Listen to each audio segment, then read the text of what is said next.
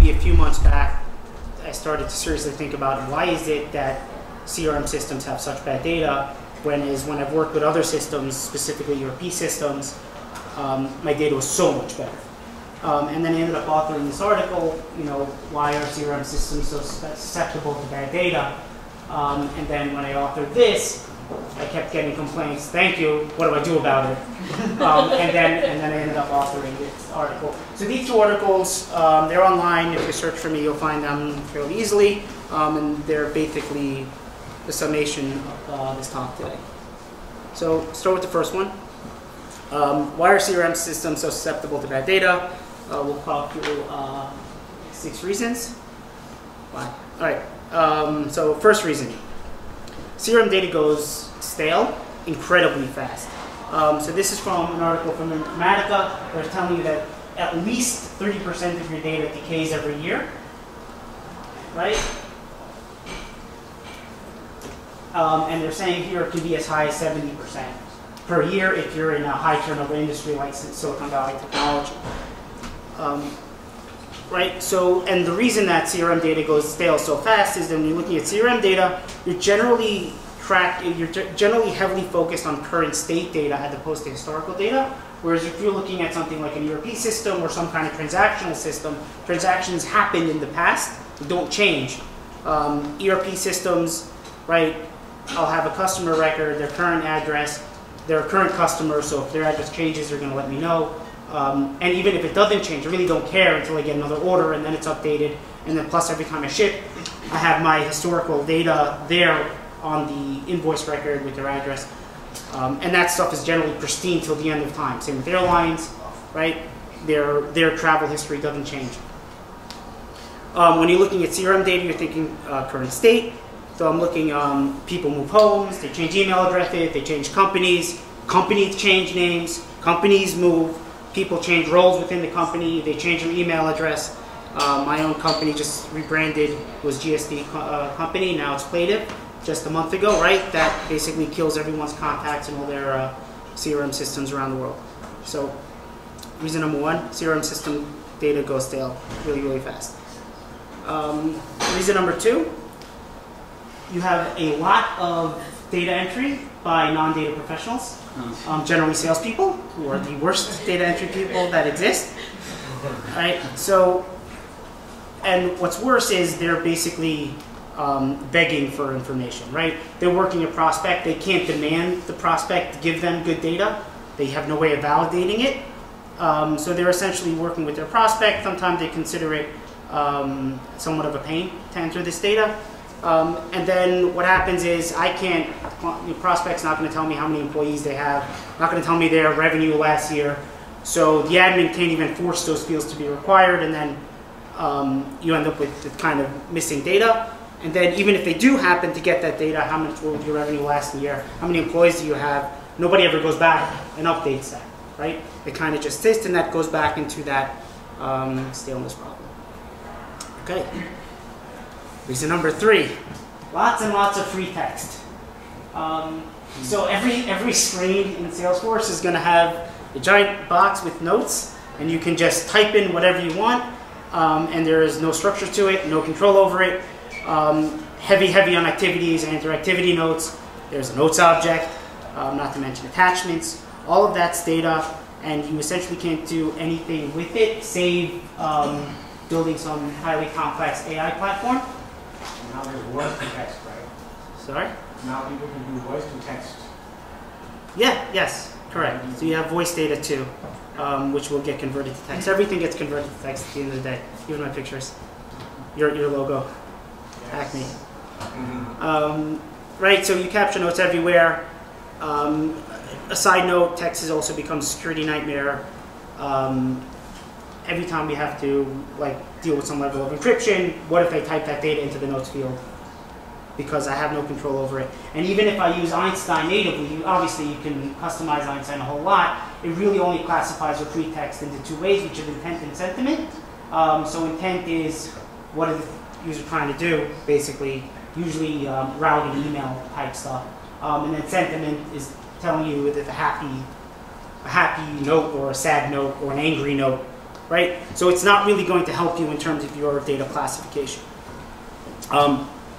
Nothing wrong with free text fields. They're great at the record level for human consumption, but in terms of holistic viewing your corporate level, marketing, almost useless.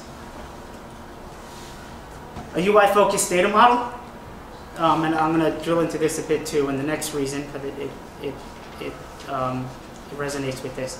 So generally, coming from a data background, and anyone who's been involved in system architecture, the standard thinking is, my data is going to outlive your system by 20 years. And if I'm building a data store, essentially a back-end database, I'm going to design my data management system to meet the needs of the data, not to meet the needs of the presentation. And then I'm going to throw that off to the developers. My data is going to be clean, and it's going to be structured and managed. And you'll have to deal with how to present that in your UI layer. And then when you talk to a CRM professional, it's like, nah, we're going to do what we want. We're going to build a data model that fits our UI, basically. And that's essentially how you're going to do it. And a lot of it is again, you'll see it more on the next slide. A lot of this is because of restrictions of the platform. So the platform intentionally pushes you to do this. And what they're doing is they're using big data architecture for a relatively small amount of data. And that's because of multi-tenancy, for example. Right? So if I look at my CRM data, it's not big data. I wouldn't classify it as big data. But as soon as they throw it in multi-tenant with 400 other customers, it is big data. And now I have to use big data architecture, which isn't as structured. And I can't like drill as deep into it. So I have to build a data model that's built for speed and not for data integrity. Okay. And this is what I was talking about. You end up with a lot of circular references. And again, this is encouraged by the architecture. So if I'm looking at my opportunity and I want to know the account, I can go from my opportunity directly up to the account. If there are orders associated to the opportunity, you can see the ERD here. Anyone coming from a traditional database background would cringe at this, right? But I can go from the opportunity to the order, to the contact, to the account too. Also from the opportunity to the quote, to the contact, to the account. The opportunity to the quote, to the order, to the contact, to the account. The opportunity to the contact, then to the account. And then actually the opportunity to the contact role, to the contact, to the account contact role, and then to the account. And every time you have one of these kind of circular references, you end up where, depending on the path you go, you end up with a different answer of which is the correct account. Now, that's not necessarily wrong, because you can make an argument that they shouldn't be the same. But at the end of the day, it's generally not documented of what all of these complicated relationships mean, and they cause a lot of confusion, right? And again, this is just the way that it's encouraged, and it's more so because of the multi-tenancy and because of the speed, right? Now, what happens is that in theory, you're supposed to be writing code to enforce these relationships, but that's rarely done. Right? So if I'm going to have an opportunity and I have a contact and an account, in theory, and I think Salesforce might do this, but in theory you should have custom code that's going to enforce the contact and the accounts to be the same if that's your requirement, but that's not necessarily always going to happen, if that's your requirement. Okay. And the last reason, my personal favorite, is the absolute relative lack of importance of CRM data to an organization. When I say this to a CRM crowd, probably will make some people crazy, but it's absolutely true. When you look at marketing systems and sales systems, they're not critical generally to the operations. I put a couple of examples here to kind of really drive this home, right? So what happens if Citibank's core banking system goes down and people lose access to their money for 2 days, right? That's a lot worse if they can't send out their email alerts on deposits. Right? What would happen if Amazon can't process credit card payments for an hour? And that's a lot worse if they can't send out package tracking numbers to their customers. What happens if Google can't serve AdWords for 20 minutes? Right? That's a lot worse if their call center goes down. But guess what? Google doesn't even care about a call center. They don't have one. Right? What happens if you don't enter your order data into your ERP system? Someone's going to get fired. What happens if you ship a diamond ring and the inventory system tells you ring and right? What happens if you need to ship a really expensive piece of merchandise and the inventory system is telling you it should be in location A and it's not there? Right? You basically flip the warehouse upside down until you find that piece. Right? And if your gaming systems don't properly track your gems, your coins, your points, people just quit the game and they stop playing. You lose your customers. If your e-commerce platform can't validate credit cards, that would never happen, right? Customer would go, that would just never happen. All right, and here's your best example. What happens if your top salesman refuses to enter his opportunities in the CRM system? He gets a thank you for being the top performer, basically, right? Maybe somebody will tell him, can you please try harder to enter your ops for the 40th time, and then I'll say, sure, maybe next year, I'll get around to it, right? And it's simply because CRM data is just not critical to the operations of a company. Okay, so these are 6 reasons, I think the top 6 reasons of why CRM systems are so susceptible to bad data. And then you have a question, okay, great, so how do I stop this from happening? How do I stop these 6 things from being true? And again, there's just nothing you can do about it because that's just the nature of CRM systems. So the only thing we can do is instead of taking a proactive approach, right? The question is, what can you do to prevent this? You can't prevent it. You got to take a reactive approach, which is corrective measures after things go wrong. And that's why I call this a war on it, right? Because it's a continual battle against bad data, post the bad data getting created. Okay. Do you want to take a question or two before we move on to our battle plan? Okay, awesome. After speechless. Okay. So step 1 is when you're choosing new features to implement, what you want to do is prioritize user features over managerial ones. And what that means is if you'll have management from some organization come to you and say, we need a CRM system because we're trying to solve X, Y, and Z. Often those are issues that are causing pain to management.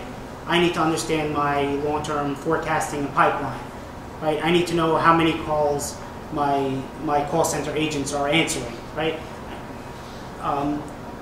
And what happens is if you focus on solving those issues, you make the system less useful to the end user, so they don't adopt it, and then you don't really invest in the user. So what you want to do is implement features that help the end user. Now the end user is invested in the system, they're invested in the data, they get a return on their data, particularly salespeople, right? If they see the value in their data, how it's going to help them make sales, they will use the system, they will make sure the data is clean. So it's really giving your users incentive to use the system, use it right, keep the data clean, and that's by giving them a return on their investment in that good data.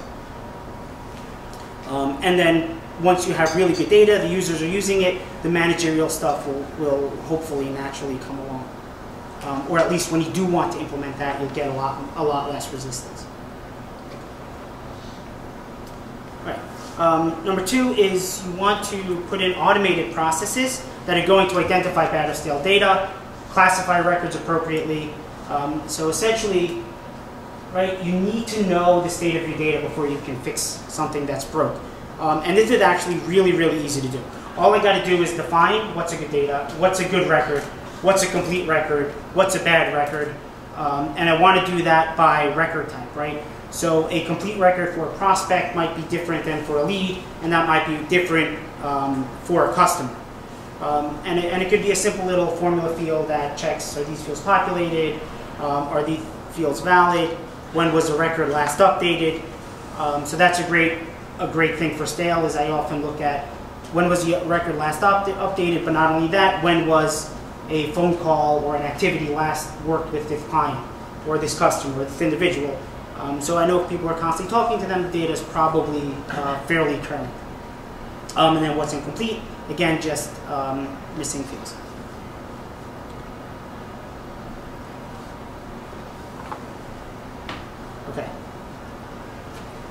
So number 3 is be on top of record ownership. So if you have records that are going stale, what you want to do is essentially reassign the record. So you should have policies that say records need to be maintained, and then they get timestamped when they were last updated, or at least verified that the data is accurate. So for example, I'm an account executive, I have a requirement that, or as best industry practice, to work with my, my clients at least once or twice a year, to give them a call, check on them. I should use that opportunity to update my record. And then I should know that these records are updated and that they're up to date. And if somebody is not doing that, they're not updating it, or essentially they're not talking to their clients, those records should be reassigned to someone who's going to properly manage that account. And then keep that data updated. And again, it's more so not just for data cleanliness, it's really, really good business. We want people who care about the accounts to be managing them. So if the account's being neglected, it's probably better to reassign it anyway.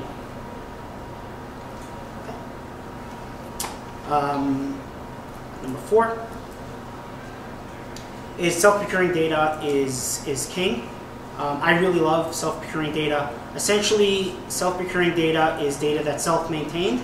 Nowadays, with social media, if you can connect to LinkedIn, you can often get their most current data right out of there.